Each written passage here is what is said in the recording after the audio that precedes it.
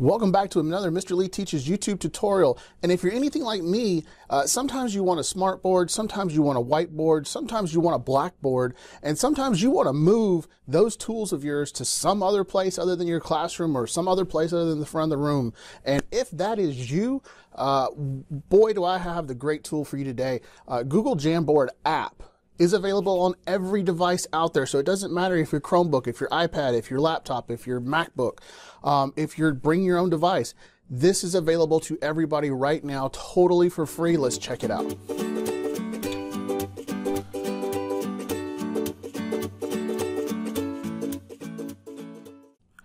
So there's a couple different ways that you can get to Jamboard. This is a browser, this is just the Chrome browser. And if I go to jamboard.google.com, it pulls up my Jamboard.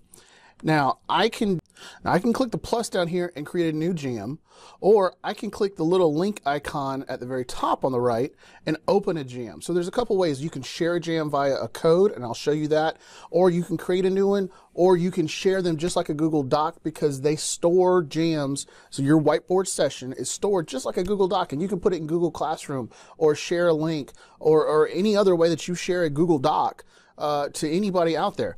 So let's make a jam and take a look. But I'm going to show you how to do it in the app. So on iOS, on Android, on a Chromebook that runs Android apps, you can get the Jamboard app totally for free. It's a core product. If you're a managed district, have your IT department push it out. It's one of those kinds of apps. So here in the app view, I can click the plus, and I can either join a jam or make my new jam. So that's a little bit of a difference between what the plus does in the Chrome browser versus what the plus does in the app. So we're going to make a new jam. It'll take just a second. And so here's my new jam. It's just a whiteboard. But here's the trick. I can, because I'm on a touchscreen Chromebook, so this is just like running off a tablet or an iPad, I can write with my pen. I can write with a marker. I can write with the highlighter. I can write with a brush, but then also I have handwriting recognition. So if I write something out, it's going to recognize it and make it into an object that I can drag around the screen. Now, here's something awesome, is it also recognizes cursive.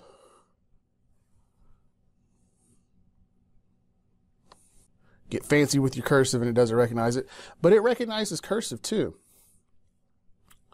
Oops. There we go. Now I can move it. And then if I don't like something, I can always erase it. Now, if you notice, I'm not erasing the word hello. I'm just erasing the handwriting behind it. So the eraser tool is actually reasonably smart as long as you're annotating over top of something. So if you bring in a picture, you bring in a PDF, you write over top of it, you can erase that without erasing the image you're writing on, which is kind of a handy feature. Now also, I taught science, and so I used to draw shapes all the time, and I can't draw a perfect circle to save my life, but now I can, because it does have the auto shape. So you have auto in the app, you have handwriting recognition, you have auto shape, and so right triangles become easy to draw now. Also, you have, if I can get it to tap, auto draw. Google Auto Draw, if you haven't looked before, is a drawing recognition piece of software. Let's see, this isn't going to be, I'm trying to draw a bird. And it thought it was a kangaroo, but look, I've got a swan in here. That looks like a bird. We'll just do that. So you can see Google Artificial Intelligence is way better at drawing than I am and really good at guessing. So you can also change your color. Obviously, it's very basic. Now remember, this used to be a $5,000 device that you had to buy and it ran this app. Now the app is available for free for everybody. So improvements will be coming in the various versions. That's why I'm showing you the Android app right now, because it is the complete one. Every other one runs a version of this, and I will show you on my cell phone also, and the iOS and the phone app run exactly the same. So you'll see that coming up, and I'm going to switch over to the browser in just a second to show you that as well. But you can create sticky notes. So post-it notes, just like you would anywhere else, this would be a perfect replacement for Padlet. Instead of paying for multiple Padlets, more than the 3 free ones they give you, you can have your students actually do this, because this is editable by anybody you want to give rights to, just like any other Google Doc. So you can make a sticky note, you can pinch zoom, make it bigger, make it smaller. While you're creating the sticky note, you can actually change the color to whatever you need. So now if you have a smartboard and you're used to being able to do the circle tap to delete stuff, you can actually sort of do that with a Jamboard as well. I can circle, there we go. So I can circle a group of objects, and then I can drag those objects around or delete them if I want. Now you also have a laser pointer. So if you want to just laser point stuff, you can do that as well. Now you have, I think I remember them saying, up to 20 different whiteboards in this session. So if you click your little drop down from the top and you click the green plus, now we have a new board. So I can tap over to my new board. Now while we're in this screen, I'm gonna go ahead and show you the hash marks here. I can pick a dotted background, a graph background, lined paper, dark line paper, blue or black. I kind of like the black sometimes, so I'm gonna leave it as a black. Now, when I write on the black background, I'm gonna pick white as my color, so it shows up.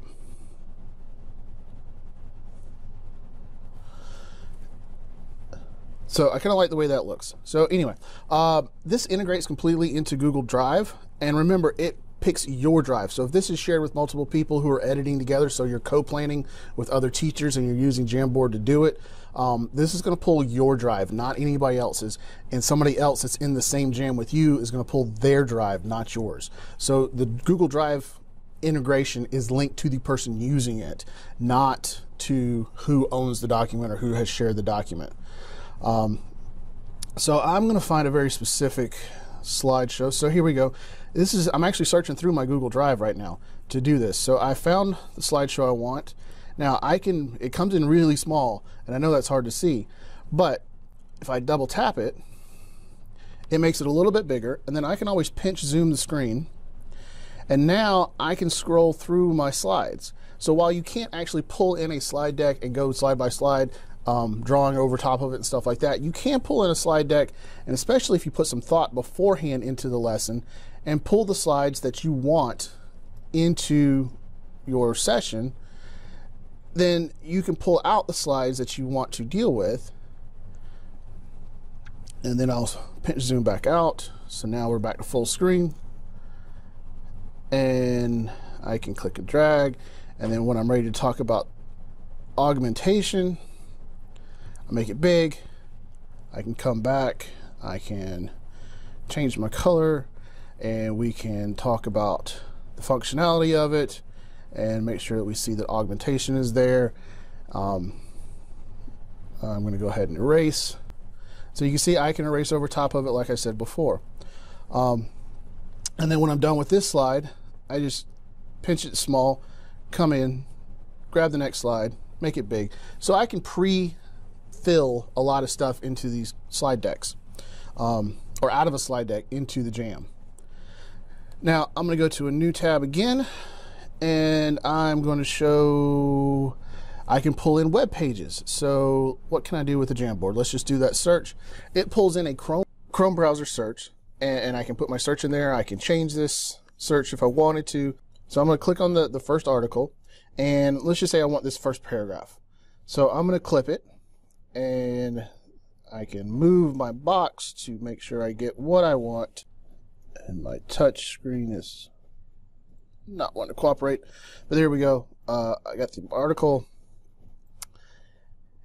and so now I have the article in here, and I can zoom in if I need to, and then I can draw over top of it, or annotate how I need to, underline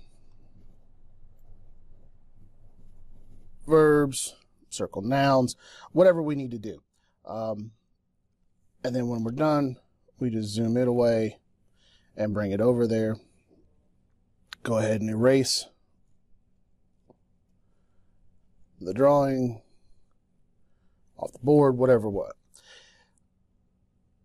The other thing we can do is we can do image search. Now, image search actually goes out and finds high resolution images. So if you do a regular Google image search, you're going to see different images than you do if you do that image search through Jamboard. So I'm going to look for triangles just to show an example. And there's a good triangle. So I just tap it. It brings it in. And I'm also going to look for a protractor. That's a good looking protractor. So I grab my triangle and I'm going to make it bigger. And we can talk about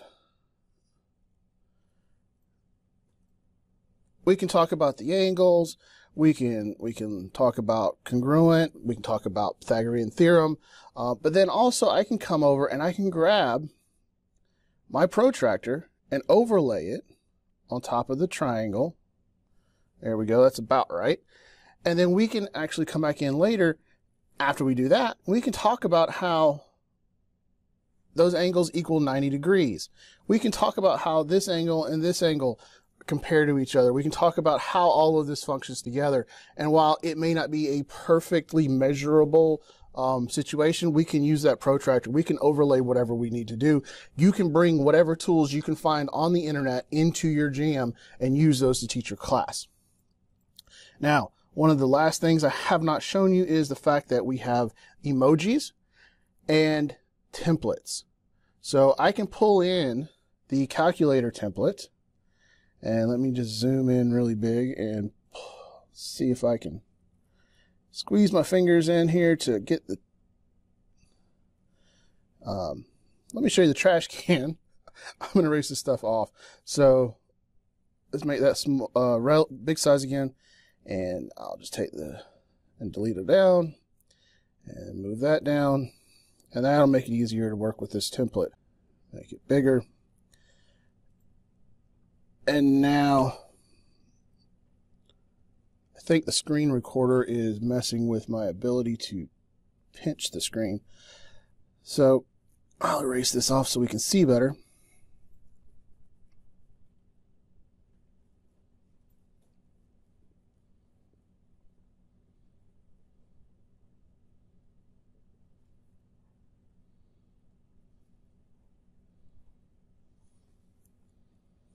So if I make it bigger, we can see what we're actually dealing with. So we have a template for a calendar. We also, in that same menu, have a template for a clock or speech bubbles or different idea boxes. So you have some built-in templates there that you can work with. And then lastly, you can take a picture with the camera in the device. Now I am doing a screen recording right now, so my camera is being used, but you can pick a picture that you've already taken, or you can take a new picture. So I've thought completely about having students in a lab situation actually go and take pictures of the results and then bring them into a jam and then draw on them and annotate, this changed colors, we did this, we found this, and they're actually taking a picture and talking about what they actually did and showing you evidence of what they did as well. So lab reports are a great idea for this, as well as all the other uses I'm demonstrating. So that's it in a nutshell. I'm going to show you the browser version now. So this is in the browser. So I'm going to click on the same jam we were working on. And I just went to jamboard.google.com to get here. And it'll pull up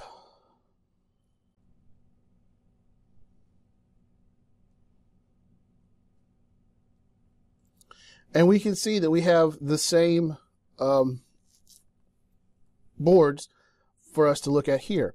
Now, in this version, we only have a limited number of tools. So this is on any browser, anywhere, in any internet-connected device. But I have my pens, I have my pen, my marker, my highlighter, my brush, but I do not have the handwriting recognition, and I do not have the auto shapes or the auto draw. The eraser is the same, the colors are the same. I have a pointer. That's where I can use to click and drag stuff in the browser version. And then once I'm in here, I get the corners, and we know how to use the corners to click and drag to make bigger. And then I get 3 dots, so I can either duplicate things or I can delete things. That's how I delete off of this. I also get the sticky note functionality in the browser version, so that's nice too. So that way you can easily have sticky notes and do the Padlet type idea. Now, we can share this a couple different ways. We can click the share button just like we would any other Google Doc, and we can add people to edit or view, and you can add them one at a time, or if you have a group, however your situation is. But if I hit the 3 dots, I can do this jam code. So if I turn that on, it gives me a code. Now, there is no space in there. It just breaks it up like that. I don't know why.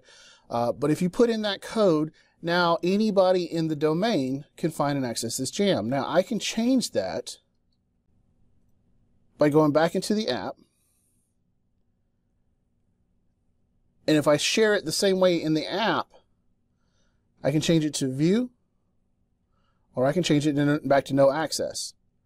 So if you're going to do this with a class, I highly suggest doing it view only to begin with, or you're going to have a lot of writing on the screen or changing of things, and you can see who's doing what at the time they're doing it, but you can't go back and look and see who wrote something 5 minutes ago or who deleted something 5 seconds ago. If you catch them in the act, you got them. If you don't catch them in the act, there's no way to track it right now. Now, also, you can download this as a PDF, so that would be the whole thing downloaded as a PDF. So we have 3 boards here. It would download all 3 boards as one PDF document, or I can save the frame. So the current frame, I can save it. So if you write out a math problem, and it's a great example, I can save that image. Then I can wipe the board and let the next child do another math problem. And I can keep track of who did what and the great examples that the students are doing.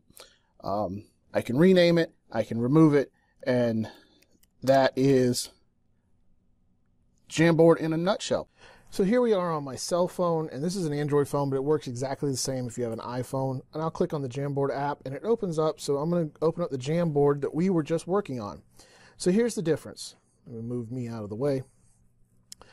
On the cell phone side, I have all the different pins plus a laser pointer. So I can do a laser pointer that kind of follows my track around the screen. I have my eraser tool, and I have my handwriting recognition as well as my shape recognition. And so I could draw just a finger drawn circle, and boom, shape recognition works. I can integrate my Google Drive just like I could before. It pulls up my drive, and then I hit the plus button, and I can do a sticky note from here, and I could do a picture. It's not going to let me do the picture. I've already tried this because I'm right here in the screen. But I can add a photo from my photo album, or take a picture if I'm not actually recording myself doing the video. So that's the difference between the cell phone app versus the browser interface versus the tablet view. All of them are functional. All of them work on any tablet. But that's all I can think of on the how to get started with Jamboard. I know this is a long video. I do not look forward to editing this video down, but try it out. Let me know how it works out in your classroom. And remember, if you like this video, give me a thumbs up, and always subscribe to the channel so you know when I put out new videos and new content just like this. And leave some suggestions down in the comments below on how this video could have been better, or other apps that you would like to see me do tutorials on in the future. Thanks, and have a great weekend.